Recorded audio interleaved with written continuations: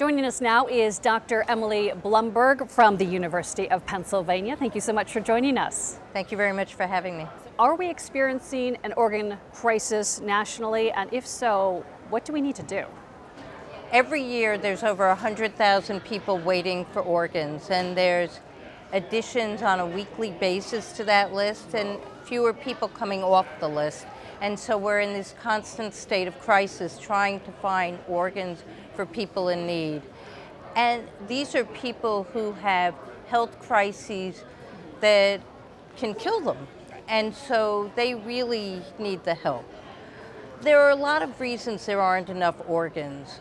For one thing, in the United States, organ donation is an opt-in, not an opt-out. For another thing, there are a lot of processes that make this more complicated in terms of optimizing the use of the organs, eliminating inefficiencies. But the way that ID people can contribute really is by trying to think of the safest use of organs for people who could transmit infections or might be considered a pool at risk for infectious diseases. And so we can help by considering how safe to make those organs. So you touched on it a little bit in terms of the role infectious disease doctors can play in this. What do they really need to focus on in terms of making those organs transferable to someone who needs them? Well, the first thing we need to do is understand the risks that an individual organ might convey. And so, for example, right now we're living in a world where we have a lot of deaths in the United States related to the opioid use epidemic.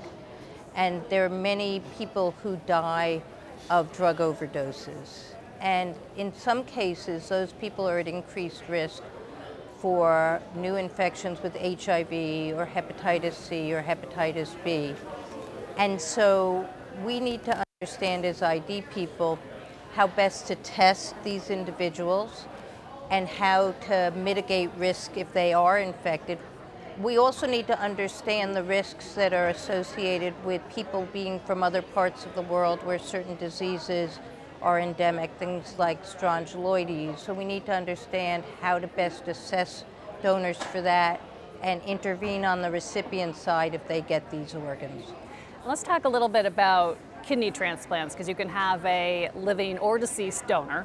So what's the plan to double the kidney transplant volumes by 2025, which isn't very far away? Yeah. The first is to bring living donation to the forefront and to make sure that people understand that it can be safe to be a donor. We also need to use technology to expand our ability to use donors. For example, somebody who has a cardiac death and then the organs may be salvageable still with that, so technology will be important.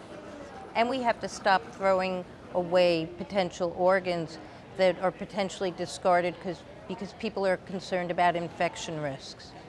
And so that's, again, where the ID team comes in. So we do have a part in this, but it's such a complicated process, and there are so many barriers at every step of the way.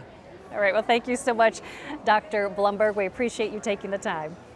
Thank you.